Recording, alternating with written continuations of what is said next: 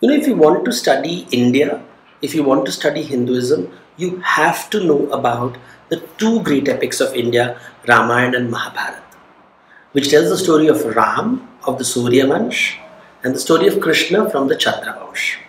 And these stories were written down 2000 years ago.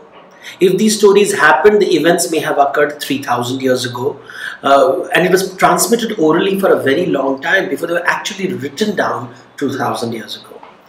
And then about 1000 years ago, they started being translated in various languages.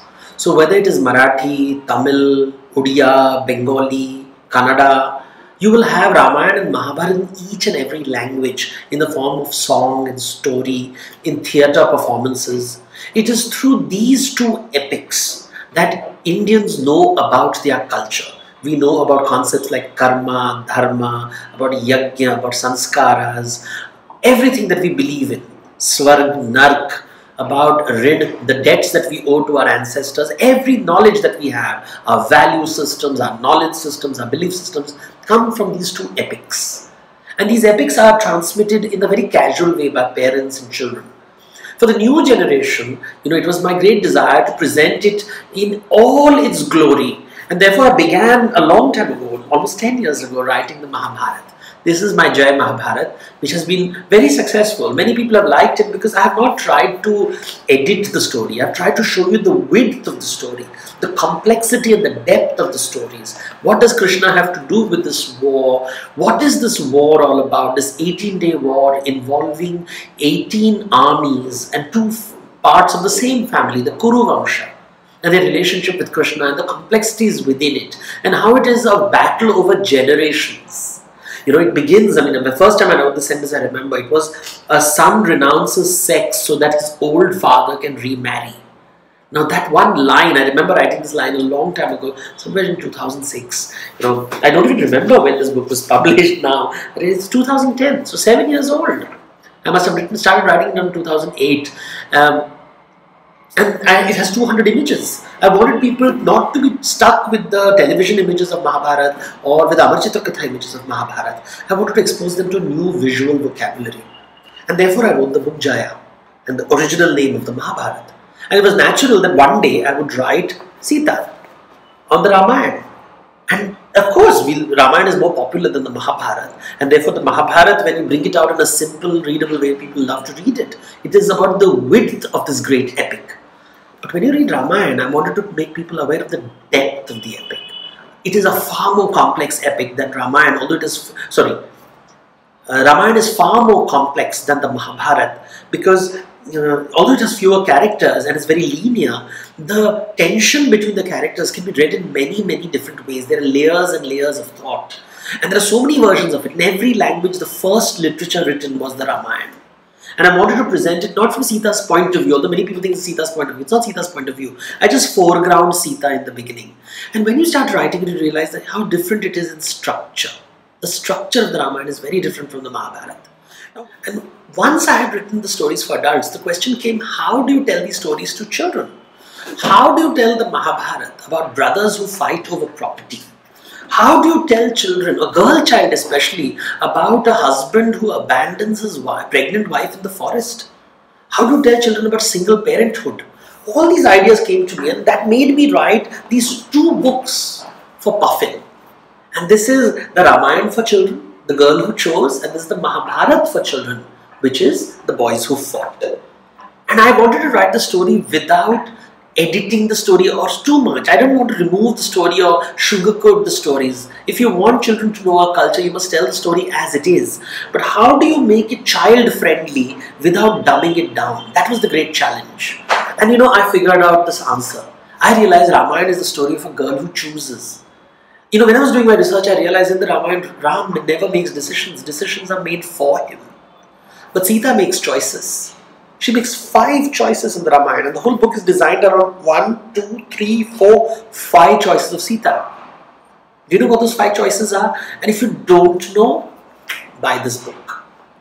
They will tell you about these 5 choices, and you'll realize that just making a choice is not easy. Everybody says, I have my choice. But a choice has consequences. And the consequences need not be pleasant.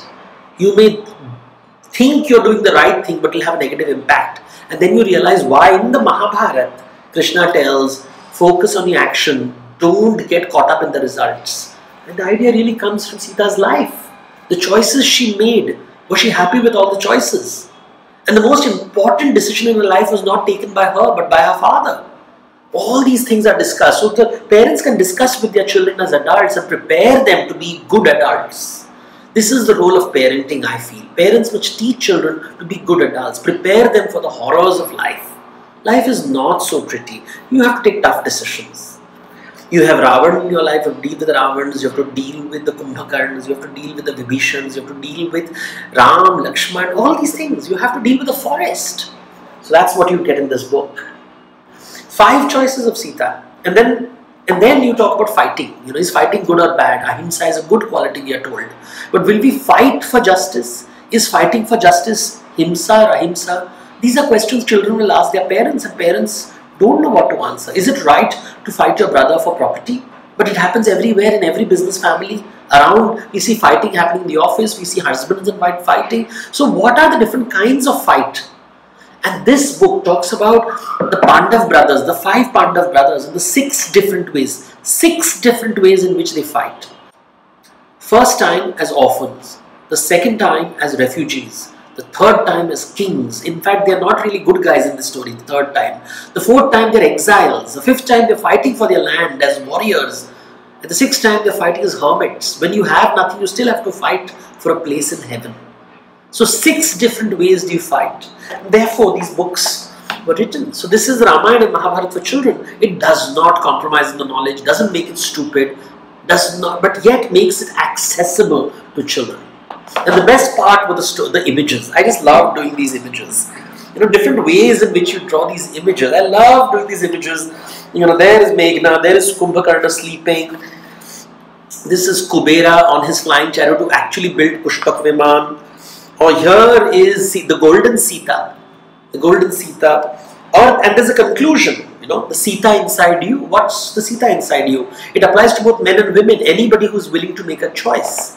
So you deal with gender issues really in this matter, and how decisions are likened with seeds, and the results of those decisions are the fruits, and not all fruits are sweet.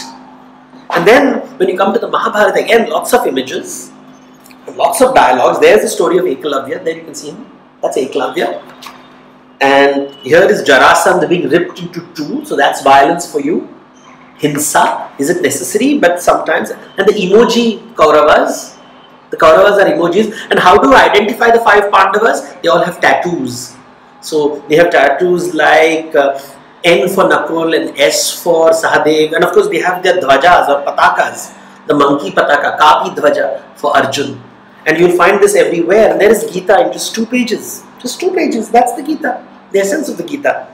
Or what happens on day 13 of the war? Something happens. What happens? A clue. You can see something. Somebody trapped there. Young boy. Do you know who he was? So pick this up. Read it. So as a family, I hope, this is for the son, the daughter, or the daughter, son, whichever. This is for Papa. This is for Mummy. Or this is for Mummy and this is for Papa. All of you all can have a great family time with Indian culture with Devdutt Pattanaik. Thank you.